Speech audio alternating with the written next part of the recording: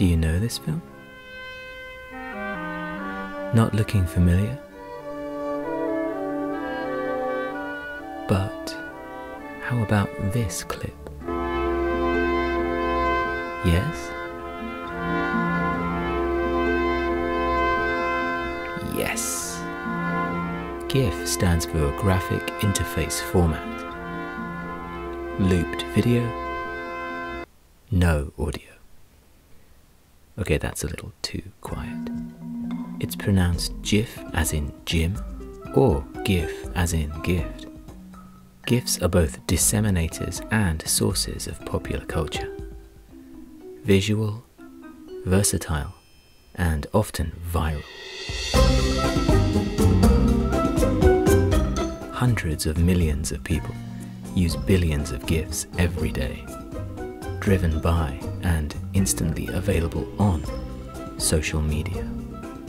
Movie clips make up just one type of GIF, but we know people love them because you told us.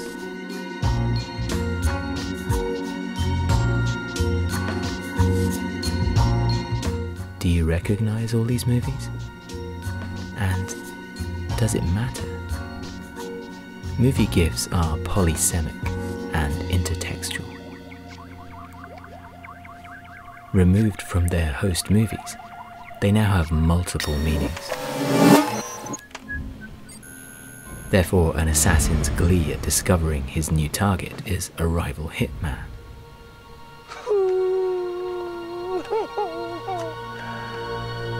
When do you know when your moment comes? Or a detective's short-lived relief in a sinister supernatural serial killer thriller, are now all but irrelevant sources of specificity.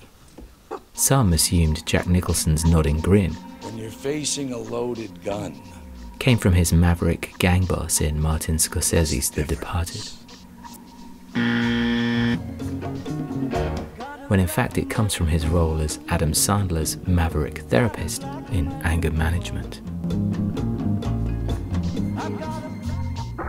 Or does it? The expressions in eyebrows and mouth from film and GIF don't quite match. That's because the GIF actually comes from Anger Management's trailer, which uses a different take altogether. The GIF isn't even in its own film. Not only did many users of the Robert Redford Jeremiah Johnson GIF not know the film, many didn't even realize it was Redford at all.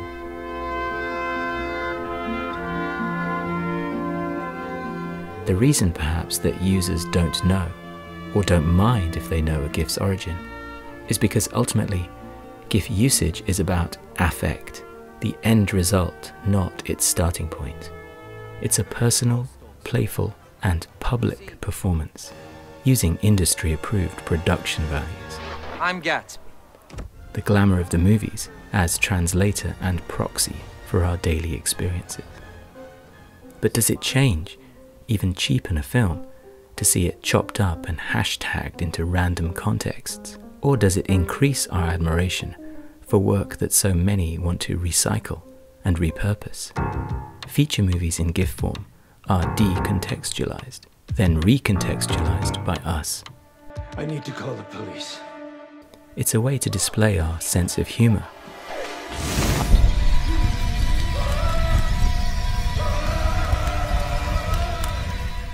Our take on current events. There will be no more pills, there will be no more bad food, no more destroyers of my body. Our hopes and fears, cultural knowledge and reference points. Through these GIFs, we're effectively the distributors, though crucially rarely the producers, of bite-sized short films. So short, in fact, that the loop becomes part of the GIF's appeal, arguably revealing more performance nuances or production details than any other naturally found form of the original footage. Or it can be exploited for repeat comic effect. But repetition has its limits. Overused GIFs can become mocking memes in themselves. The real joy is in a rarer discovery, especially one that appeals to our own aesthetic tastes, maybe where we think we can decipher its own coded messages from the sender. Go to crash. So it then stands to reason that more discerning users would create their own GIFs. There are a variety of ways to do this. Here's a scene I love from the Coen brothers' A Serious Man, one that I've never seen in GIF form. Please, accept the mystery. Obviously consider copyright issues, but capture or find the clip online. Put it into the designated software like Photoshop or app like this free one, Accept the mystery. and record.